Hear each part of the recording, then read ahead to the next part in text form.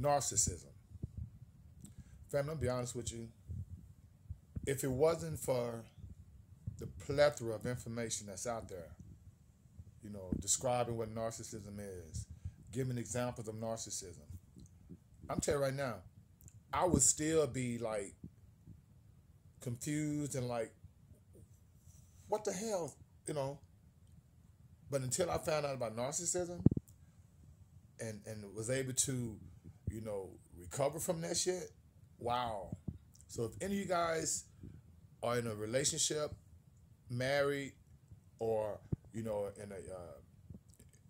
a job environment where you have people acting a certain way, and you're like, what the hell is going on? This dude, check out narcissism, and I promise you, all the pieces of the puzzle is going to fit. And these narcissists are so paranoid, right? Because the worst thing they ever wanted to happen is to have all this information out there describing their predatory, negative, deceptive, manipulative personality, right? They've been getting away with it for so long, right? The gaslighting, all of the smear campaigns and the devaluations and all of this that you have to go through year after year after year, right? And you can't understand it. You think, because it's not jealousy or envy. It's more than that. It's the type of person that, when you first met them, was your ideal mate. Did everything you enjoyed, said everything you liked. Was just this perfect person for you, right? And then you see the switch. And you're like, what the heck? Wait a minute. Because a person who's, meek, a person who's, feminine and, low-key, you know what I'm saying, non-aggressive, non-confrontational, right? And then all of a sudden, that person becomes that person. That's not how they go. See, what happens is they get you behind closed doors and then they take that mask off, right? But then in public, at work or wherever they are in the public where other people see them, they the most personable, charismatic, sweet, great parents, what I'm saying? They love their kids. But behind closed doors, it's the total opposite. The children are neglected, you know what I mean? They only use as possessions. Your significant other, they just there just to be a punching bag, right? Because if you get too high and you become too successful, they're gonna try to bring you down, but it's gonna be in a passive aggressive manner. You know what I mean? They are very weak creatures, but they give you this persona like they're so strong and have their life together, but they don't. And the jealousy and envy that they have is because of the self-hatred they have for themselves. Maybe when they was a kid, they didn't receive love or they wasn't nurtured. And so now everything has to be about them. And they have this inner intrinsic self-loathing for themselves. And the only way they can get any type of comfort or any type of, supply is to make them feel better than other people, or to have other people look at them in a positive light, which that's when they have their mask on. Because they know if people ever really knew who these people were, no one would mess with them. No one would be around them. I'm telling you, my ex, I don't even talk to this chick at all. Only conversation we have is about our kids, our sons, and that's it. Because you can't co-parent with these people, because everything you want to do with the children, they're going to deny, they're going to, put a wedge between that.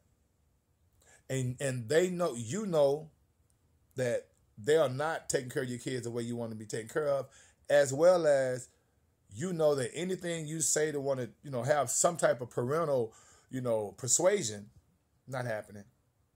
Not happening. To the point where even if it's something that they know going to benefit the child, no, if it ain't on their terms, it's not happening. You know what I mean?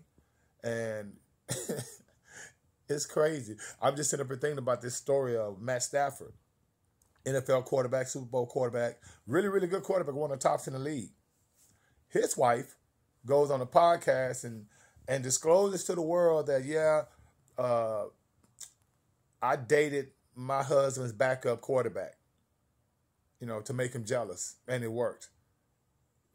Like, who does that? Why you want to go on a podcast and embarrass your husband?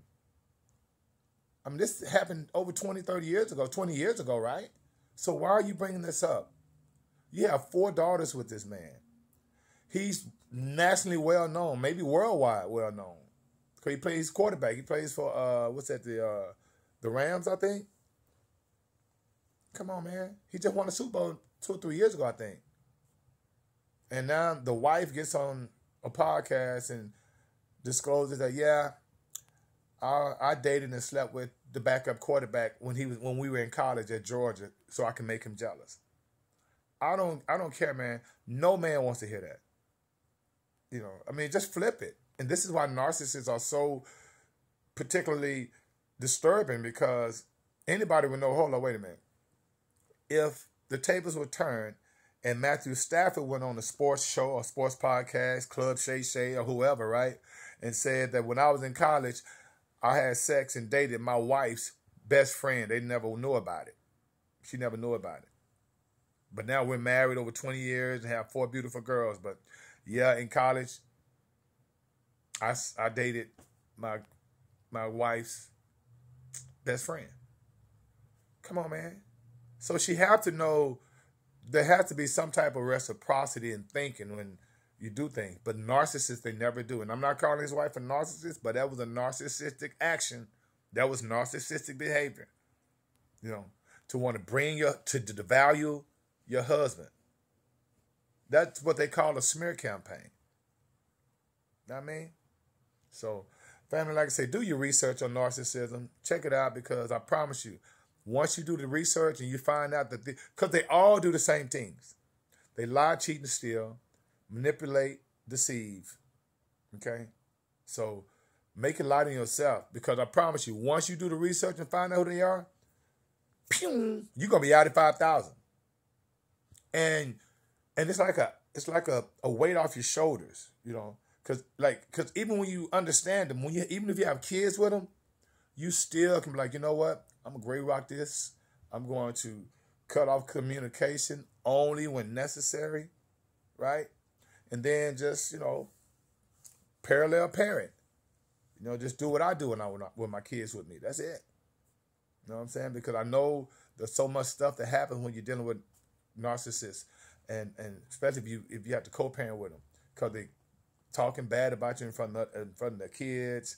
They doing everything in their power to minimize your importance, saying, they'll call you a deadbeat. They'll say you never, ever done anything for the kids. And when that's totally the opposite. But this is the story they're telling everybody, right? So family, do your research. You know what I mean? And pay yourself first, not just in currency and money, but pay yourself first in spiritual currency, okay?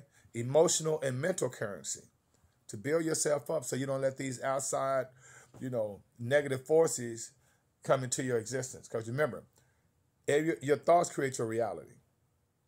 Okay, and if it's positive thoughts, it's going to be a positive reality.